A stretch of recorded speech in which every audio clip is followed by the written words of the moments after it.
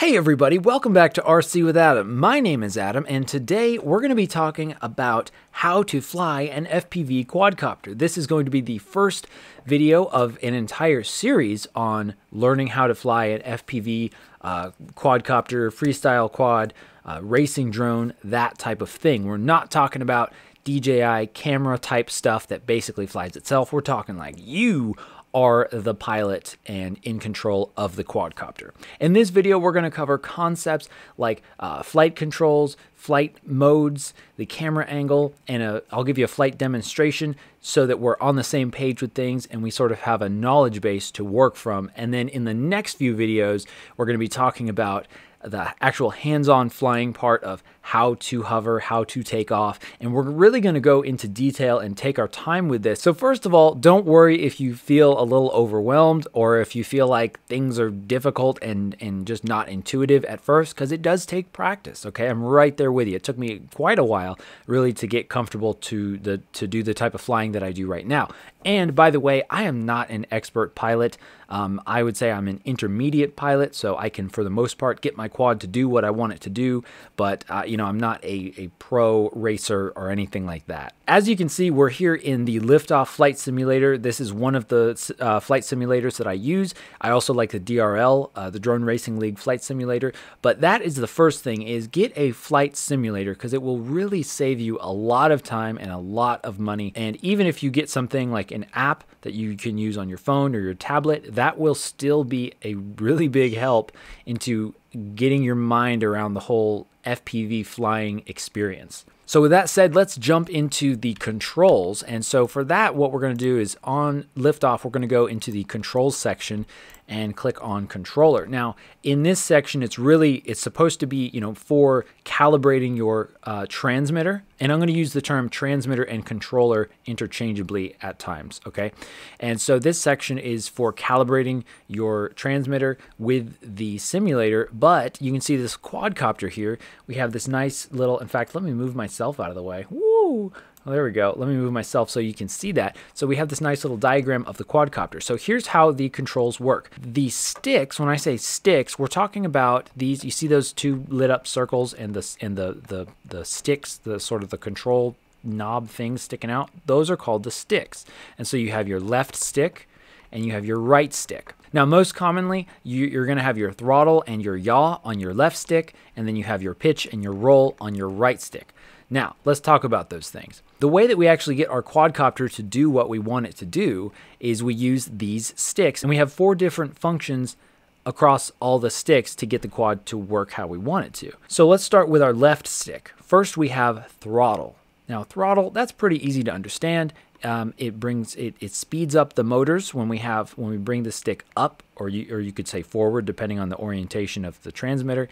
And that's going to be, you know, all the way to the top is max speed, and all the way to the bottom is where you're going to have minimum speed and minimum motor speed, because the motor actually spinning faster is going to give you more thrust and make your quad go faster. In a way, you could say that the throttle controls the up and down aspect of the quadcopter. Now, on that same stick, we have what we call yaw, and so that rotates the quadcopter left and right. So it's kind of like the quadcopter sitting there flat, and we rotate it left, we rotate it right. Maybe one way of helping you think about this or remember this is if you kind of imagine like your head is the quadcopter, or maybe you're like sitting inside the quadcopter. If you were to rotate your head left and right, kind of like you're shaking your head no, that is yaw. And on the other stick, we have pitch and we have roll. And so roll is like if we're tilting our head left and right, and that's what it's going to look like in the FPV camera. And then we have pitch. So pitch forward, moving the stick forward or in the upward direction, is going to tilt the quadcopter forward. And so kind of pointing the nose down. So think of like your nose, and you tilt your head down. That is how the quadcopter is going to move. And the opposite, when we pitch back, we tilt our head up. And we say pitch because that's just kind of what the term is for sort of like a forward tilting motion in kind of the aviation RC community. So we say pitch. So you might hear me say pitching forward or pitching backwards, that type of thing. Now, at this point, I do want to say that this little demonstration is really great, but it doesn't actually show you how the quad is going to behave when we're flying in what's called ACRO mode, which is typically how people fly racing drones, freestyle drones, that type of thing. So in ACRO mode, instead of the quadcopter returning to center, you will have complete control over the quadcopter. So, and you'll see this in just a second when I demonstrate it. If I were to roll the quadcopter to the right, the quadcopter will keep spinning. It will keep spinning. It will not just stop like that. So if you're in auto level mode, it will, but we'll talk about that in just a second. Okay, now let's do a little flight demonstration and show you all of these things in flight. And one more thing worth mentioning really quickly is the FPV camera. So you probably know that these quadcopters have what's called an FPV camera, or a first-person view camera, and that's kind of the whole point. That's how you see where the quadcopter is going. Now, on this quadcopter here that you see on the screen, it's that small camera that's sort of built into the quadcopter. That is the FPV camera just below the action camera.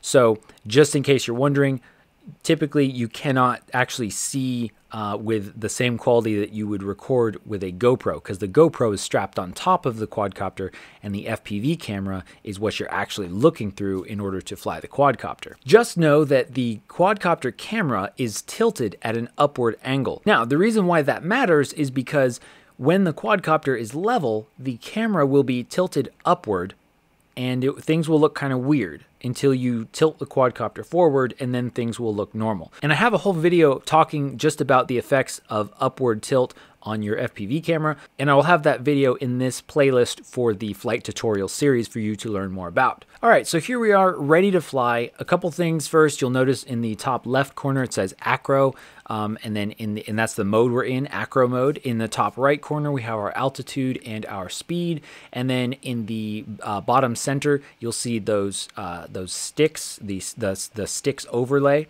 So each little dot represents one of the sticks. So I have my pitch, and then I have my roll, and then I have my throttle and my yaw, like that. So that's really helpful as we're learning how to fly. So then you can see what I'm doing with my transmitter. So that gives you a good idea of kind of how to move the sticks in order to fly the quadcopter. So like I was saying, with the camera up tilt, you can see we're kind of pointed up at the sky. If you look at the very center of the screen there, which is kind of your aiming point, sort of, if you can sort of imagine the center of the screen. So I'm actually going to use the down arrows on my keyboard to lower the camera tilt to, let's say, 20 degrees. That's probably a good starting number. So you can see now we're really seeing a lot more of the ground and also the propellers on either side of the camera. So let's go ahead and take off here. And again, we're going to get into more of this and actually break this down. But first, let me give you kind of a flight demonstration, just flying around a little bit. So like we were talking about with ACRO mode means that I can, you'll see my stick, my right stick is centered, and I can roll it a little bit, and then the stick will come back to center, like physically it will spring back to center, but the quadcopter just stays where it is. So here's another view for you. So this is kind of what the quadcopter is showing, and the game actually won't let me fly that far away. So that's why it brought me back to restart. And ACRO mode is great because you can do rolls. You can do them as slow as or as fast as you would like. So ACRO mode is going to be essential for any type of like aerobatic, or I guess acrobatic flying. So if you want to be able to do tricks, you want to do split S's, you want to be able to do fast turns, you want to be able to fly fast. The other thing is that you can even just let the controls go once you have sort of maintained like a sort of a cruise speed, and you can just let the controls go, and the quad will maintain that angle and that speed and everything. So here's what it looks like.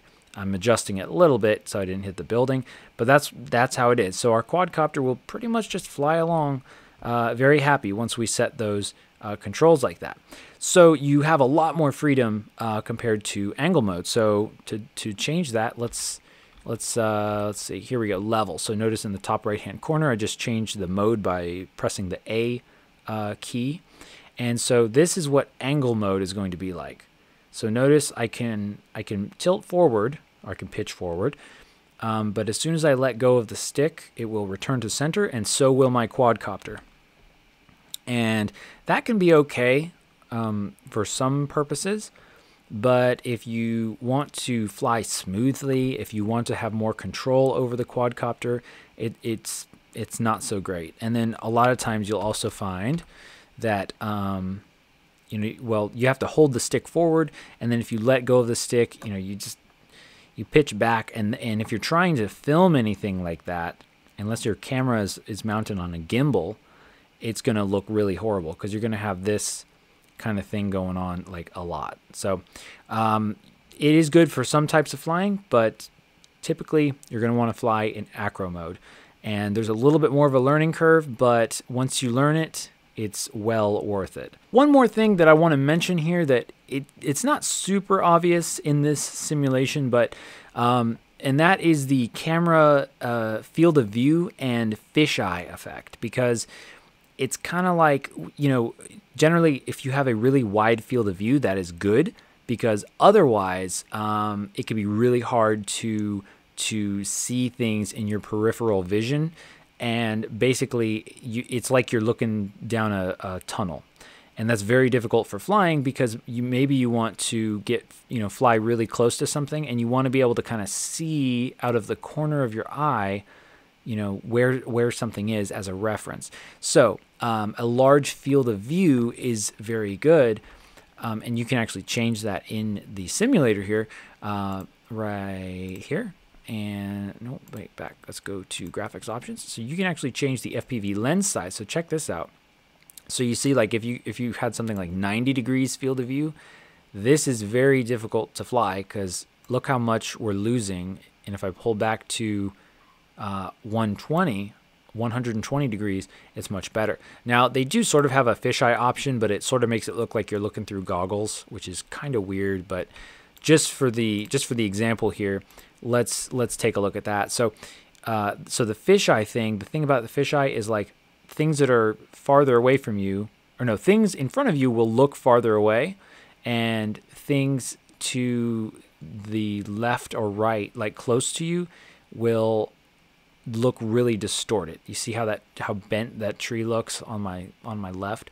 Looks very strange. So that's just something to keep in mind. It will feel like you're going really fast, and if you have too much fisheye, that can be bad. But typically, like typically the trade-off to having a large field of view is you're going to have a more fisheye effect, because it's kind of like you're trying to cram all of that image into your goggles and into that same screen and the same lens kind of size. Let's get rid of the fisheye thing. Let's get back here. So again, in flight, I'm using just my throttle to increase my altitude. If I yaw, it will sort of spin or rotate the quad like this. Okay, and if I use my roll, it will I'll sort of tilt my head left and right, and pitch will point me down, pitch back will point me up. And I know that might seem kind of weird to some people, depending on how they're used to having like a computer mouse, but just give it some time and practice and you will get used to them. Okay, so there you go, folks. Those are some kind of basic concepts to keep in mind when learning how to fly FPV. I know we didn't cover like probably what you wanted to, which was like how to just rip around and be awesome, but we will get there, I promise. In the next video, we're going to go into actually how to take off and hover and actually fly the quadcopter. Thanks for watching, everybody, and I will see you again very soon in the next flight tutorial video.